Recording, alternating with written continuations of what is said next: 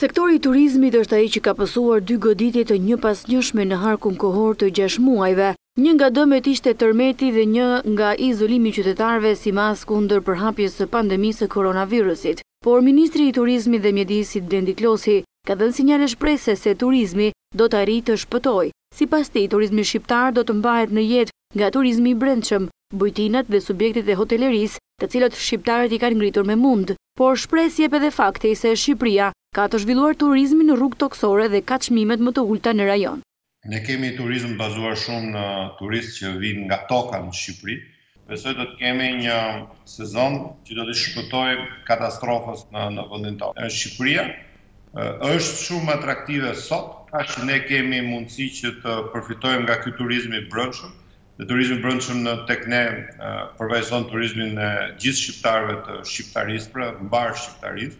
Vlera e paras harxuar për turizëm në Shqipëri, që akoma është në nivelet të pranueshme, dhe nuk është në nivelet e stratosferike që ka pasur rajoni, që ne mund të jemi përfitues të mëdhenj në rajon. Fatkeqësisht ndodhi dhe korona, që e goditi sektorin, por unë them që duke parë disa karakteristika të veçanta të sektorit të Shqipërisë, edhe sidomos atë që ne kemi një turizëm të shtrirë në 12 muaj, pra që Shqipëria mund vizitohet edhe në shtator dhe në tetor.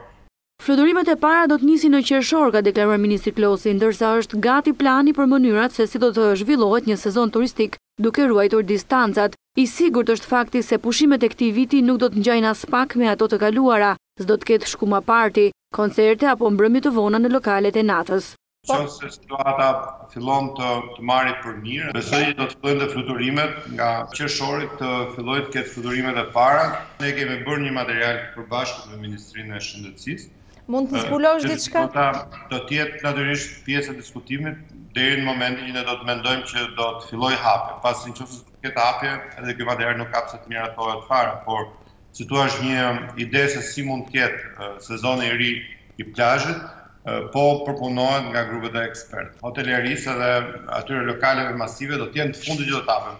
Këtë vit, pothuajse do të jetë pamundur të organizohen festa masive, koncerte masive, mbrëmje të mëdha me masivitet.